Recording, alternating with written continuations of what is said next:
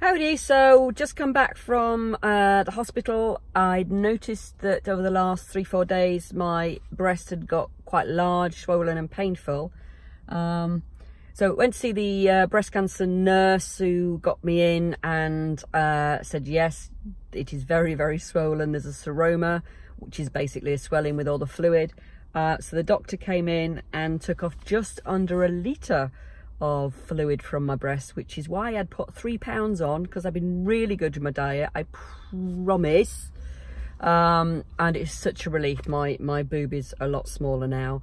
The amusing thing, when I stood up and we went out through the main reception area at Northampton General, it decided to leak a lot, so I had blood everywhere as I walked out, which you know, I just said it was cuts. They couldn't afford plasters at the the NHS, because you've got to have a bit of humour. But anyway, just so you know, if you've had a lumpectomy or mastectomy and you think you've got a swelling, the only likelihood is it is a swelling. Go in to get it drained off. Of course, believe you me, it feels a lot better and it's safer. Don't wait as I did for 4 or 5 days thinking it's not serious, because it's not serious, but you need to sort it. So that's my update. I've got my scan, CT scan, later today at 4:15.